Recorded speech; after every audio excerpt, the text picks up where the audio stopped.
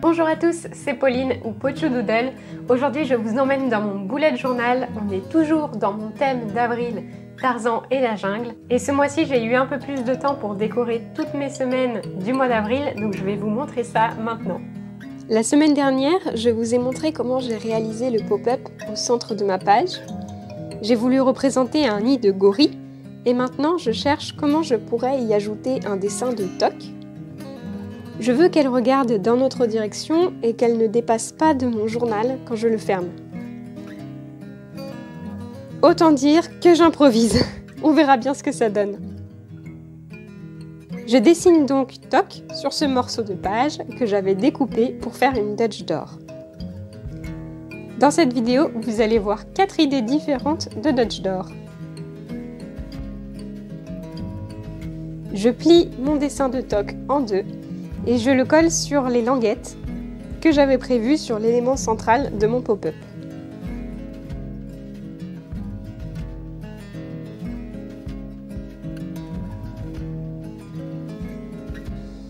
Bon, je pense que je l'ai fait un peu grande par rapport au nid et du coup elle ne s'ouvre pas beaucoup.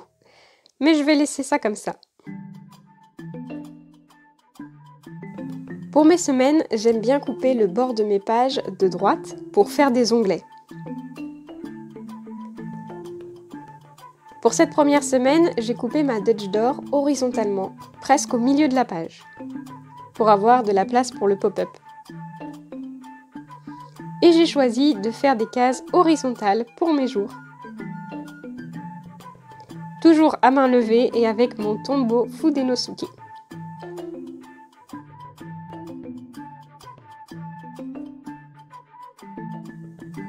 J'ai fait une erreur en écrivant dimanche à la place de samedi, donc j'utilise un morceau de page pour corriger.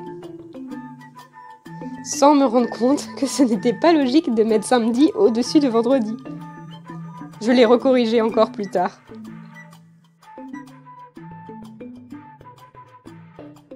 Au-dessus de ma Dutch d'or, j'ajoute la liste de mes tâches roulantes et de l'autre côté, le numéro de semaine.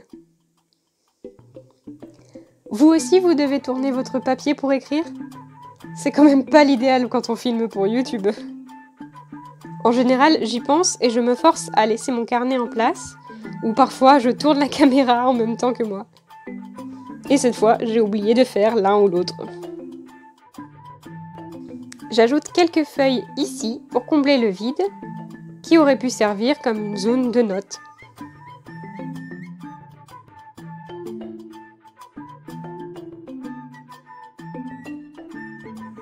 Pour la semaine suivante, j'ai eu envie de dessiner Jane avec le petit singe pour faire un rappel à ma page de tracker.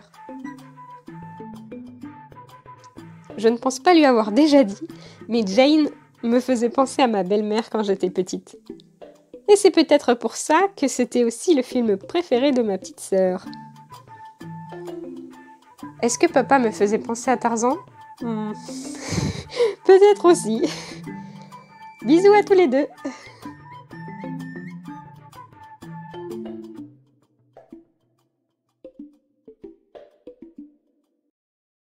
Là encore, j'ai choisi une Dutch d'or avec une découpe horizontale.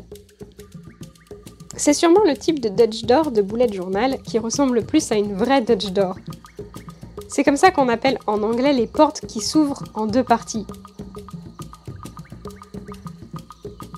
Mais cette fois, les cases de jour sont à la verticale.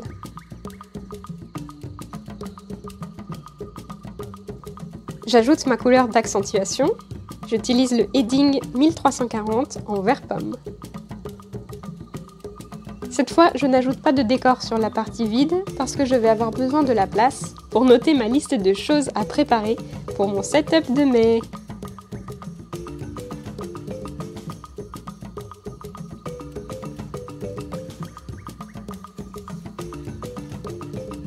Pour la semaine 16, je fais mes formes de cases préférées, de longues cases verticales. Elles font 8 points de large. J'aime bien faire des longues cases parce que ça me laisse assez de lignes pour lister toutes les choses que je fais dans ma journée. Avant de découper, j'utilise mon kit de stickers pour décorer ma Dutch door verticale. Je laisse 8 points à droite du jeudi pour pouvoir mettre le vendredi derrière la décoration.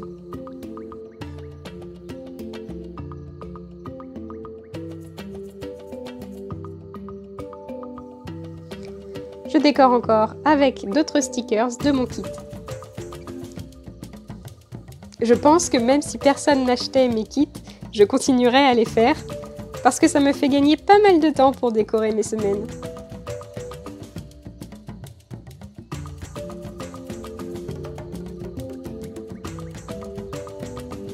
Comme d'habitude, je place ma liste de tâches pour qu'elle soit visible tous les jours.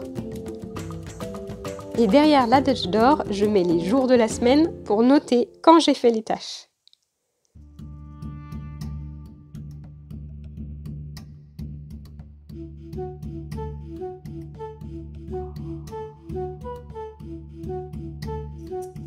On passe à la dernière semaine. Cette fois, j'ai décidé de placer le vendredi sur le devant de la Dutch door. Ça laisse moins d'espace pour écrire les tâches, mais c'est sympa de séparer le week-end du reste de la semaine. Cette fois, pour décorer ma Dutch door, je dessine une ribambelle de feuilles de Monstera. Je découpe assez grossièrement autour.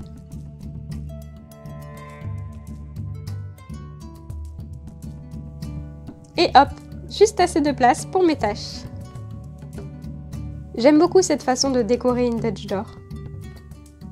Bon, ceux qui essayent de deviner combien de fois je dis Dutch door dans cette vidéo auront le droit à un cœur pour leurs commentaires.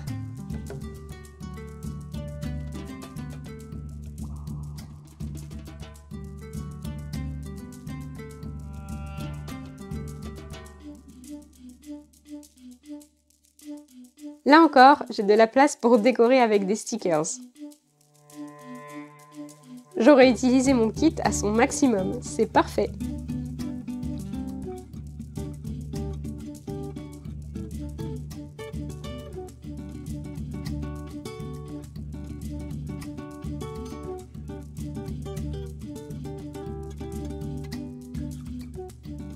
Et voilà pour le tour complet. Vous voyez aussi à quoi ressemblent mes pages une fois complétées comme ça. Si vous avez aussi envie de décorer votre journal avec mon kit Tarzan, le lien est dans la description.